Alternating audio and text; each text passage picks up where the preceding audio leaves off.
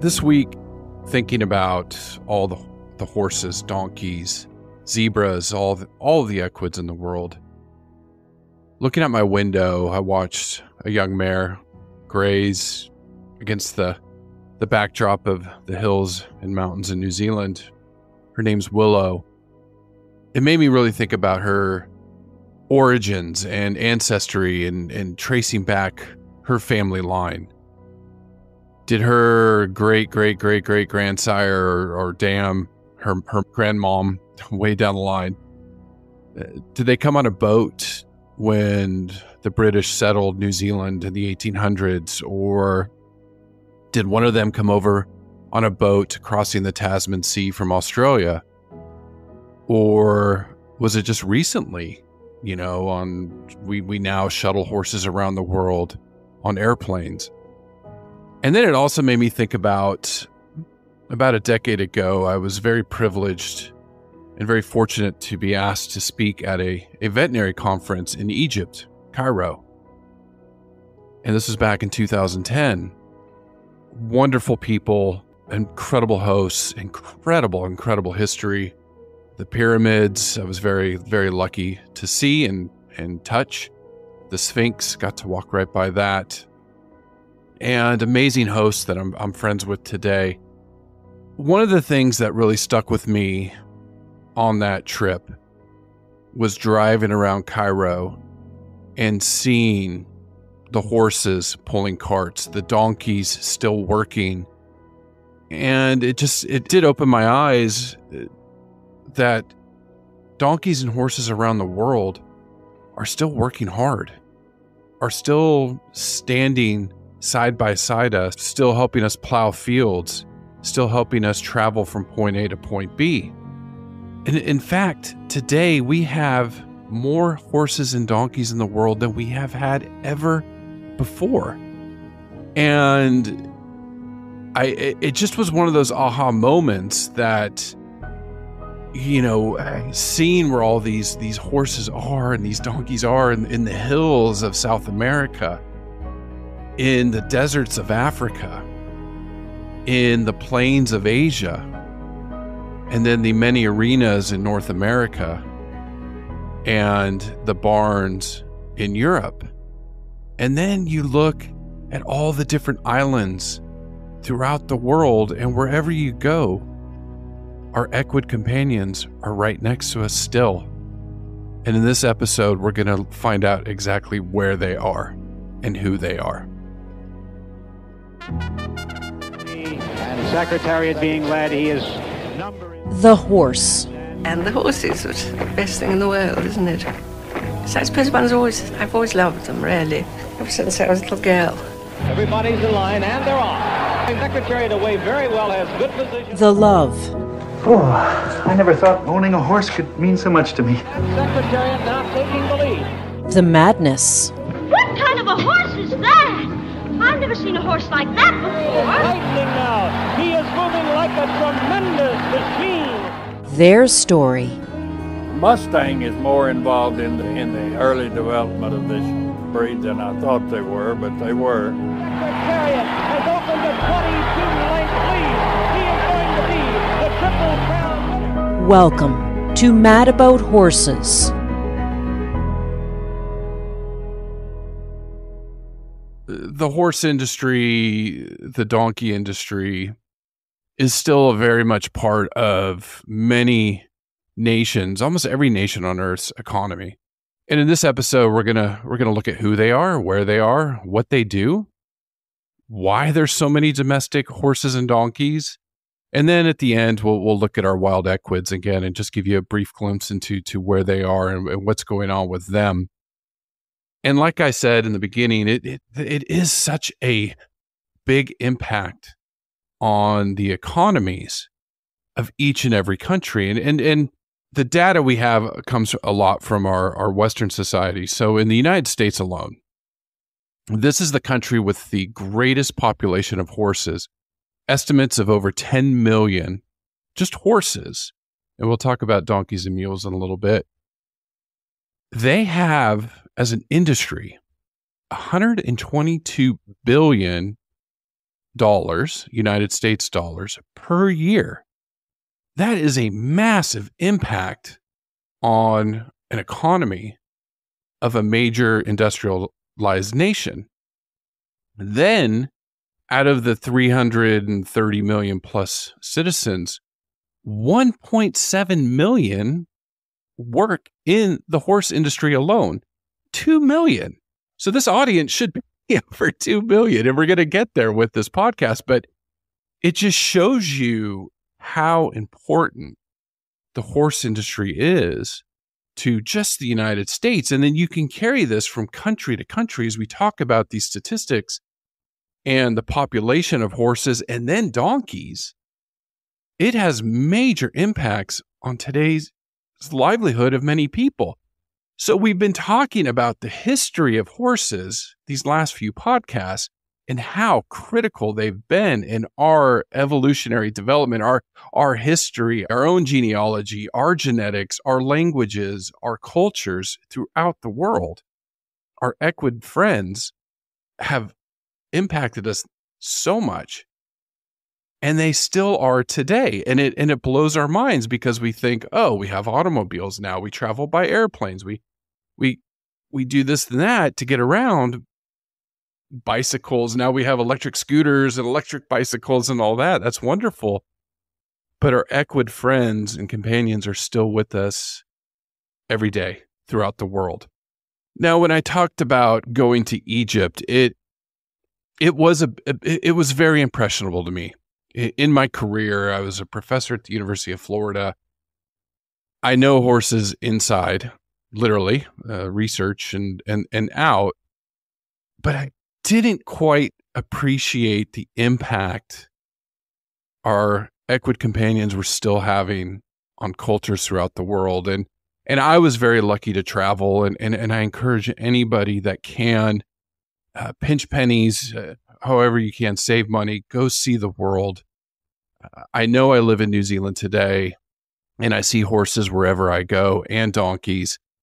But, growing up in the United States, I just, go outside those borders wherever you live in the world and experience different cultures, different foods, different peoples.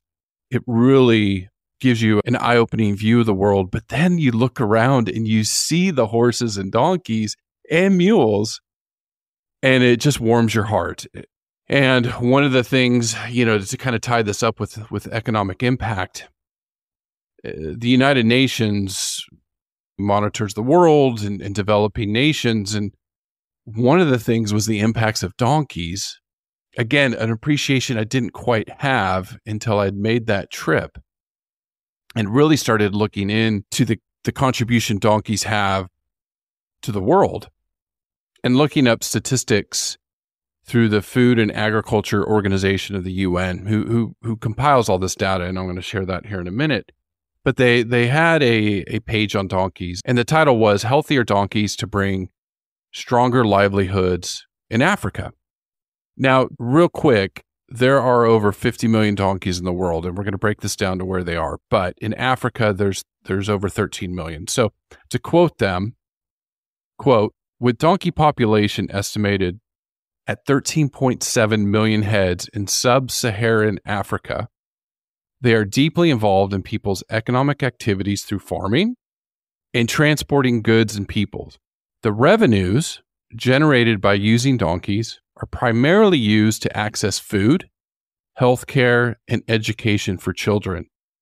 In urban areas, the use of equines not only provides regular employment and income for some households, but also offers an opportunity for rural people to generate additional income in the dry season by allowing them to support the family left in the village.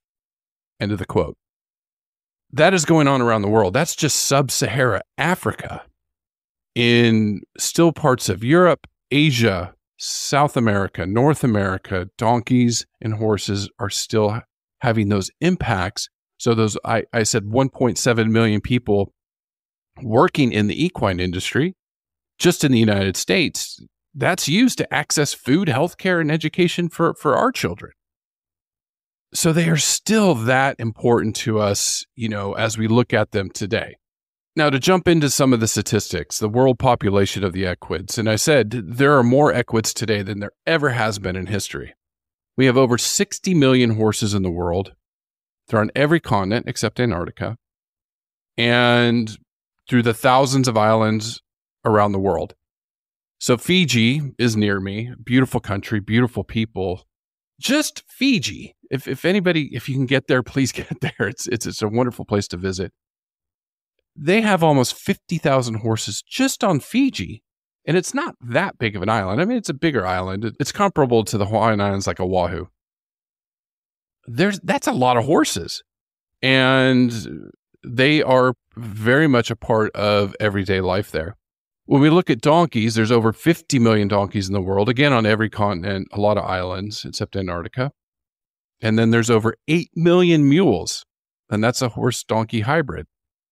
So you're looking at close to over 120 million domestic equids around the world. And like I said, the FAO is who puts this data together.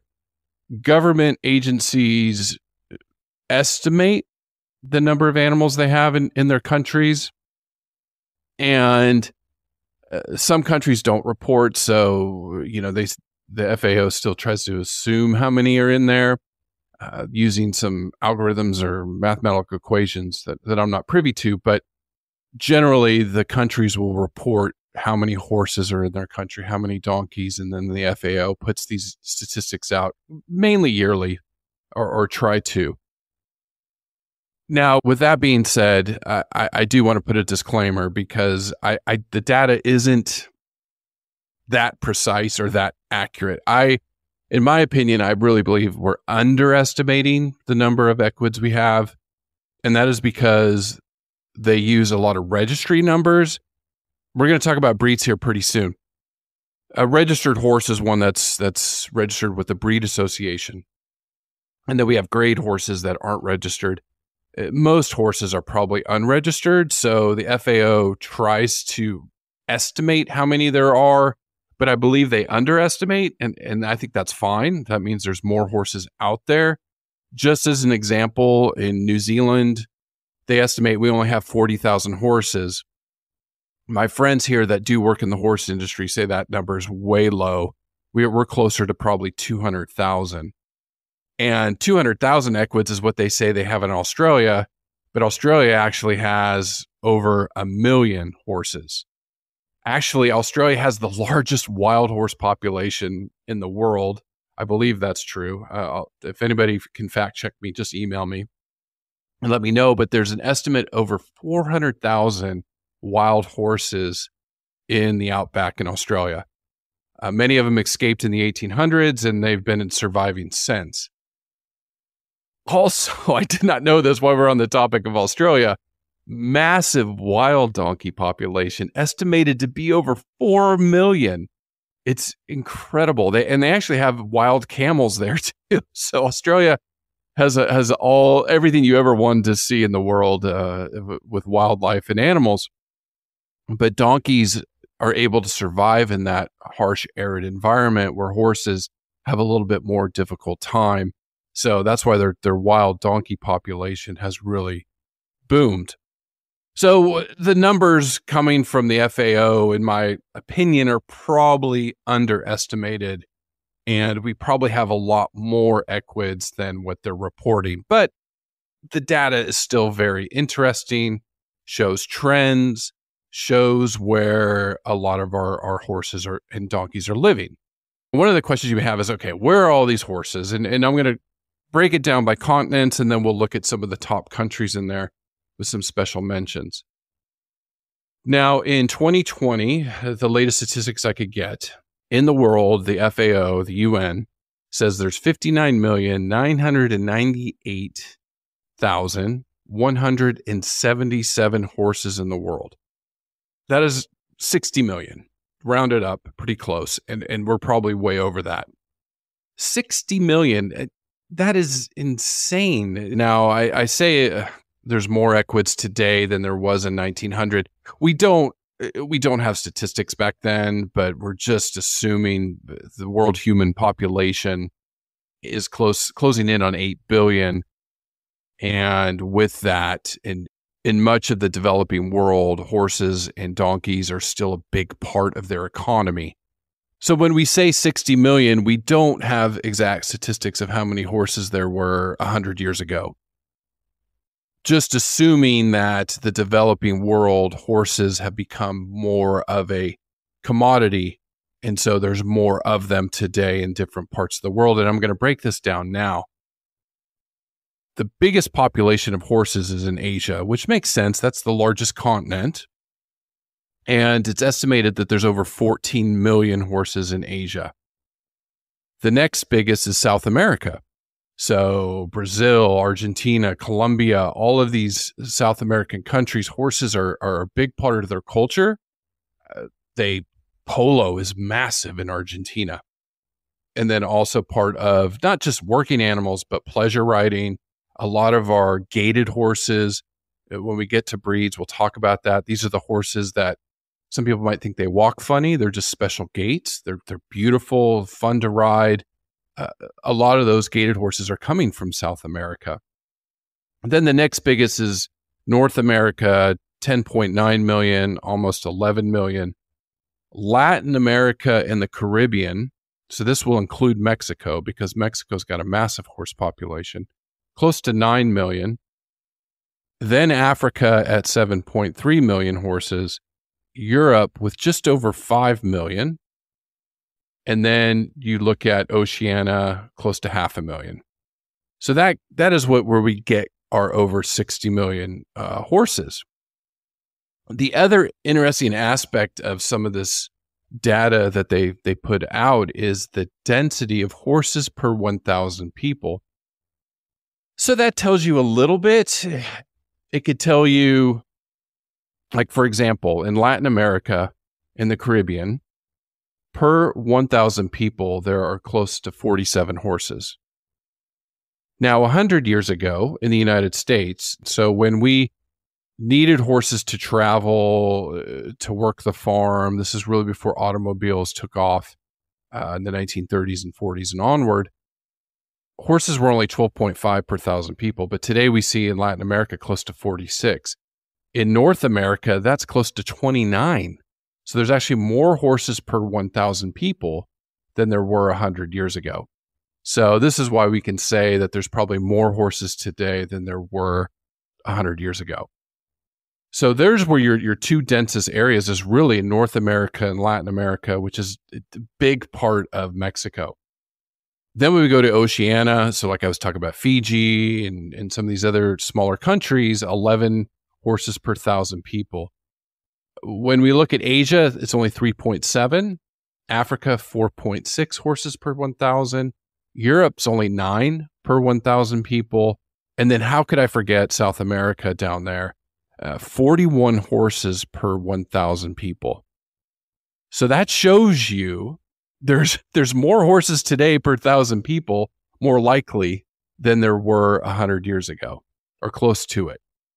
When you look at the horse density map, again, the UN puts this out, so it's really interesting to look at the red heat map of where a lot of these horses are. So when you do look at it, I see spots of Argentina, Brazil, Mexico, around Mexico City, in the United States and Texas, around Fort Worth, Dallas area, Kentucky, Florida, Ocala, my old neck of the woods. Then when you look across the Atlantic Ocean, this country is going to surprise you at every turn. Ethiopia, we're going to talk about them in a little bit.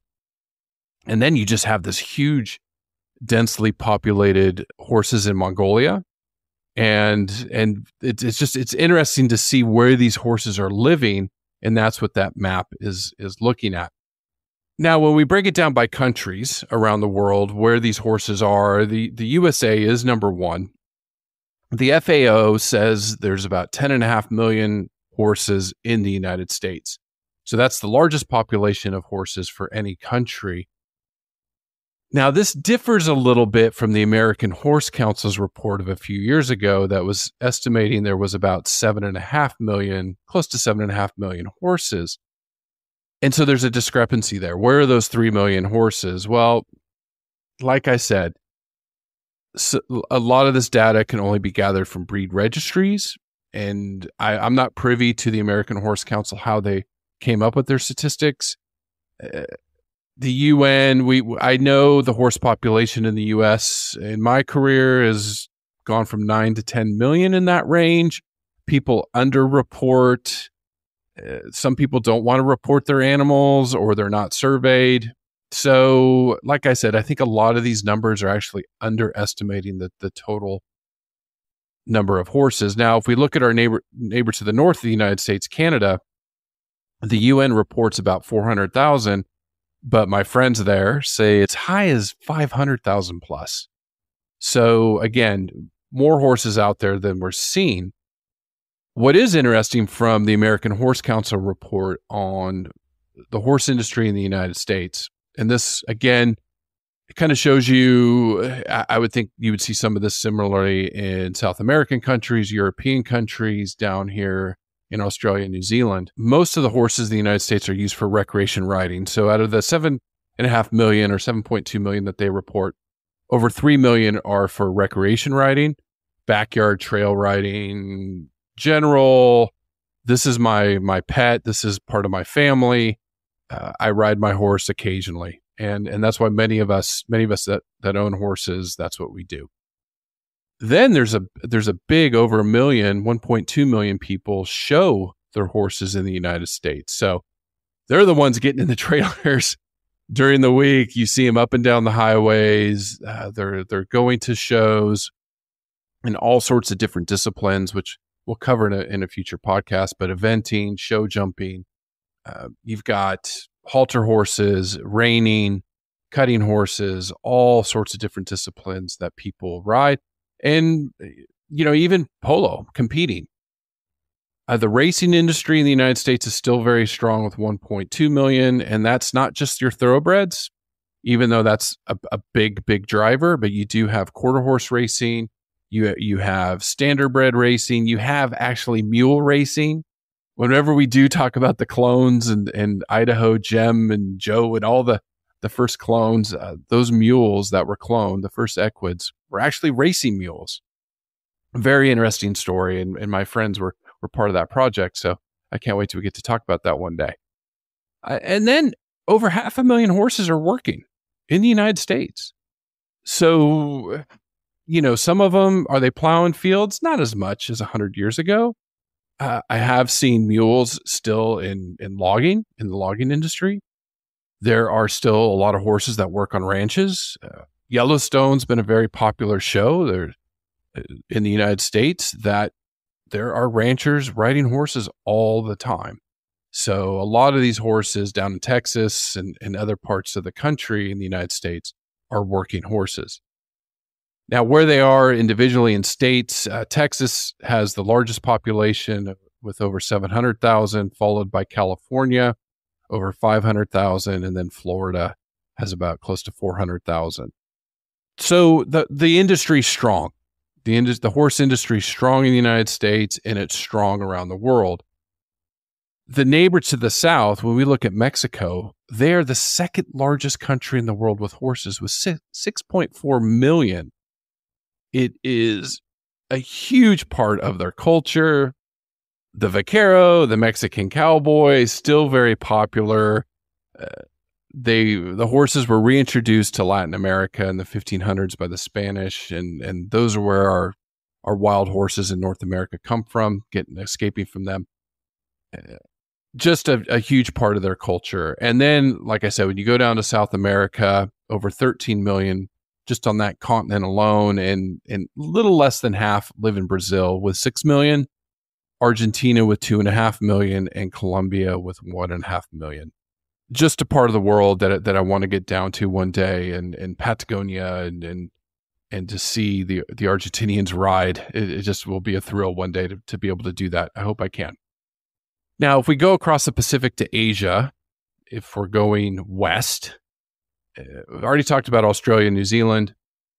Asia, 14 million horses, a lot. China is the biggest country with 6 million, followed by Mongolia with 4 million. Then if you go to Kazakhstan, and this was when we were talking about domestication of the horse, the bow tie peoples lived 3.7 million horses, so quite a bit. Then Russia, you have about 1.3 million. Large population, you would assume they'd have a lot of horses. When you look at, it's interesting, when you look at Vietnam, 50,000 horses, Thailand, only 6,000 horses. I have yet to be that part of the world, but you have dense jungle, it's hot, it's humid, horses probably don't do as well there, but there are horses there living next to people.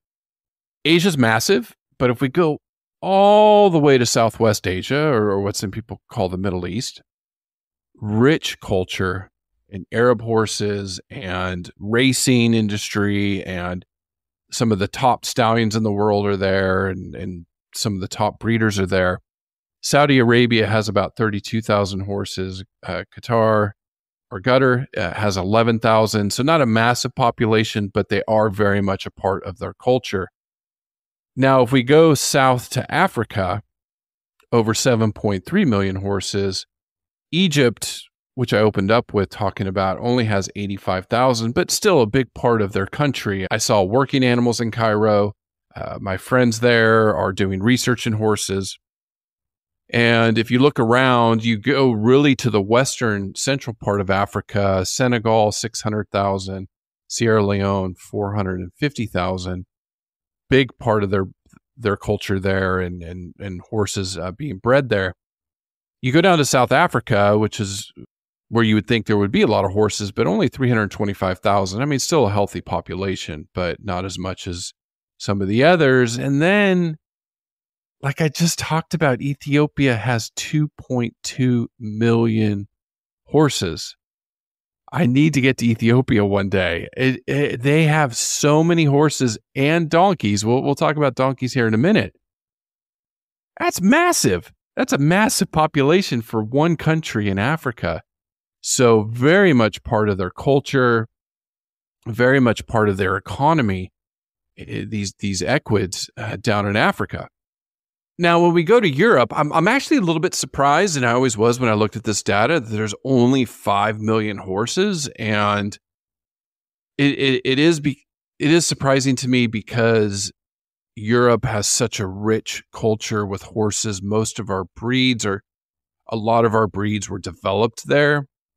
They were a big part of radiating out in the world with the British Empire and colonialism, and I don't want to talk about the dark history there, but they were instrumental in moving horses around the world. So like when I talk about New Zealand, Australia, they came because of the British Empire. So it's surprising to me that there's only about 5 million horses there. Now, where they are, Germany probably has the highest population with over 1 million, followed by the United Kingdom right behind them, which you would expect. The Netherlands, I was very fortunate to go to a conference there many years ago, about 400,000 beautiful horses. France is right up there too with 452,000. And then throughout Europe, I mean, every country, Spain, 350,000. Spain's been huge in, introducing horses to the Americas, or reintroducing horses after they went extinct. So Spain, we have to recognize 350,000 horses. Now, in a future podcast, we're going to talk about breeds, but there's over 570 horse breeds. And what that means is you think thoroughbreds, quarter horses, Arabians, some of our more popular breeds in certain countries. But then you think of the big ones, the draft breeds, the Clydesdales. Budweiser Clydesdales are world famous. Shire horses, Belgium horses. And then we go down to our little pony breeds, our Shetland pony, Welsh ponies. We'll talk more about breeds here in the future, but tons of different breeds around the world. So in Africa, they have their own breeds. In Asia, they have their own breeds, and we'll talk about that. Also applies to donkeys. Donkeys have more than 30 breeds. You have the Irish donkey, the Andalusian donkey, the American mammoth donkey. So we will talk about that here very soon. Okay, let's get to our donkeys. And donkeys are a little bit more difficult because, again, you can see there was 570 horse breeds we can pull data from. only 30 really well-known donkey breeds, and they don't really have a breed registry everywhere in the world like you do with horses. There is a good study by Norris and others out of the United Kingdom that was published just a couple years ago in 2021. Global donkey and mule populations, figures and trends. The authors pulled data from the FAO UN database and analyzed it. They recognize that because there's not many breed registries, things like that, it's difficult to assess. But what we do know is, this might surprise you, donkey populations have risen by 20% over the last 20 years. 20% increase in global population to now over 50 million. That's incredible. Now, where are the donkeys?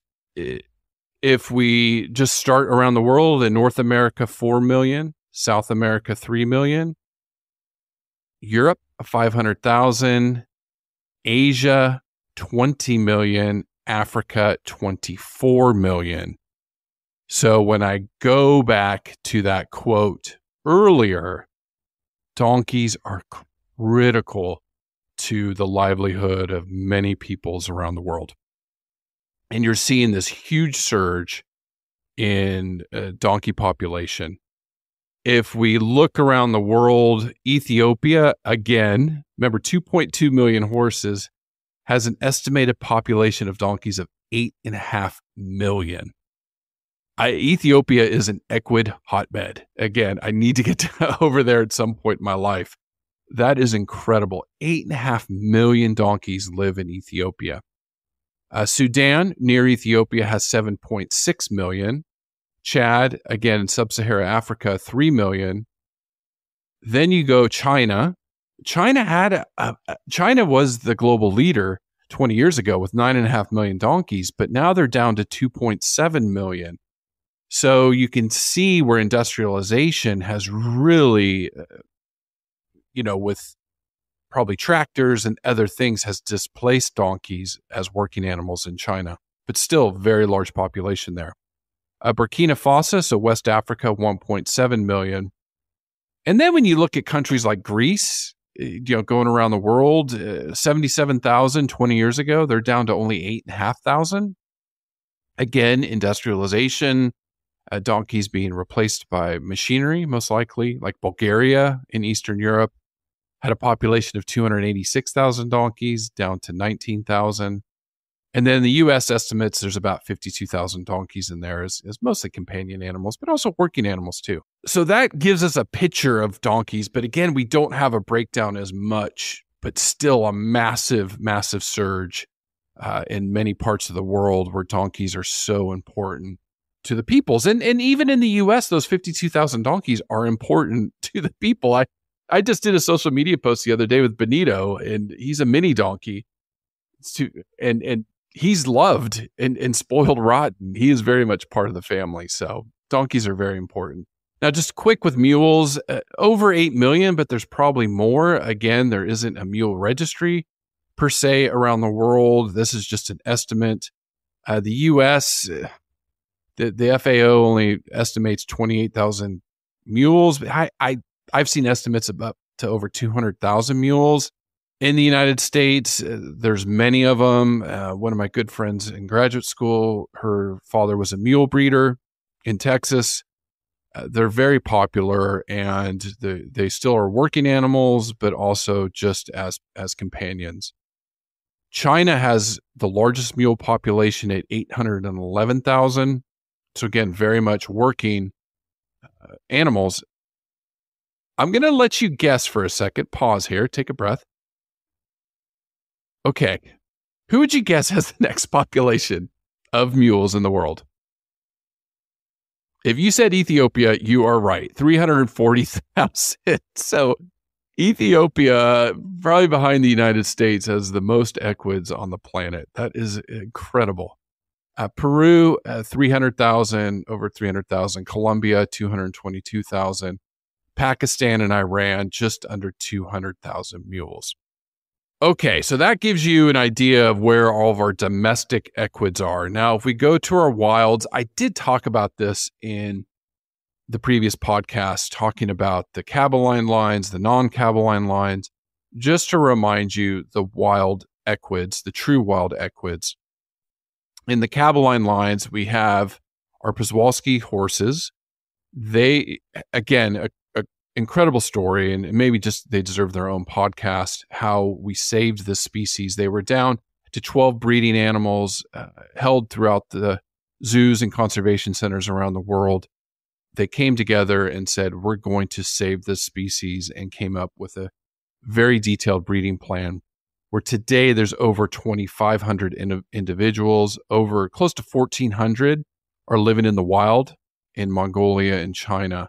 So one of conservation's greatest success stories is the Przewalski horse. It's up there with the California condor and some other species that were on the brink that we've saved them. So the beautiful Przewalski horse is still with us and doing well. Now, our non-Caballines, we had the zebras and the 3 remaining species, the grevies. They're endangered with 2,500 living in East Africa. So they're found in Ethiopia and Kenya. The plain zebra, there's about 1 million of them left, which is good. They are near threatened, so we have to watch them carefully. But you find them Ethiopia, Kenya, all the way down the eastern parts of Africa, central parts of Africa, down to South Africa. So lots of plain zebras. Then the mountain zebras, these are vulnerable to extinction in Namibia with about 35,000. And can't forget our wild asses, and one of my favorites, the Somali wild ass.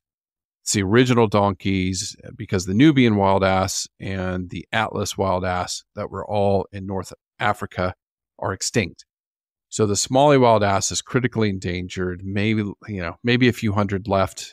Estimates as high as 700 in Somalia and Eritrea. So that's where they're remaining. And then many of them are held in conservation centers and zoos throughout the world. The Asiatic wild ass, your onagers, they are 55,000, range from Mongolia down to India. And then the Kulan that's endangered that live in Turkmenistan with maybe 1,300 left.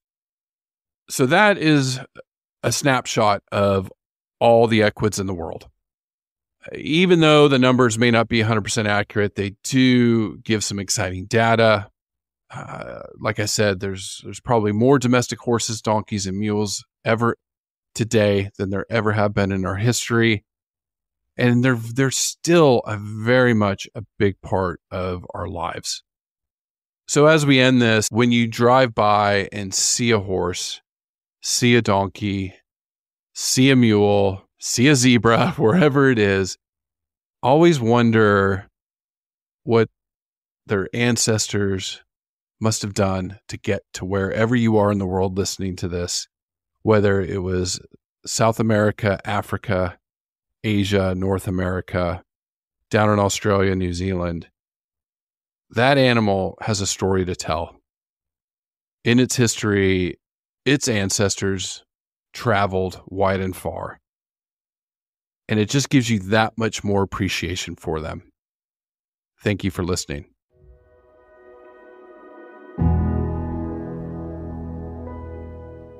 Wow, another long episode. I can talk horses all day. And I hope you enjoyed that on where our world's equids are. And soon we're going to be jumping into some breeds, and then we'll start jumping to some general physiology and sprinkle in some fun stuff. If you have any suggestions for topics for a future podcast, please email me, podcast@madbarn.com. Just you can give me some feedback. If any of my data's wrong, or I missay something, or you notice anything, please feel free to shoot me an email. And I'll correct myself, no problem. I really try to do my best to dig as much research as I can to present the most factual data as I can. Again, check out madbarn.com if you haven't. Over 400 articles on, we just did one on estrus manipulation, advanced reproductive techniques. We're doing breed guides, feeding guides, you name it. There's probably an article out there from MadBarn, really building up this depository of knowledge. And again, stay tuned for some exciting stuff we've got in development Also, please don't forget to follow us on social media. This week, I'll be dropping some pictures from my trips in Egypt. And you can find us on Instagram, Mad Barn, Facebook at Mad Barn. But I just want to thank you so much for listening. And if you haven't, if you could just subscribe, whatever podcast app you're listening on, or go into iTunes or Spotify and just subscribe to the show. We're pushing out as much content as we can to develop a library, and hopefully some of these topics you find as fascinating as I do. So stay tuned for another exciting episode coming your way very soon.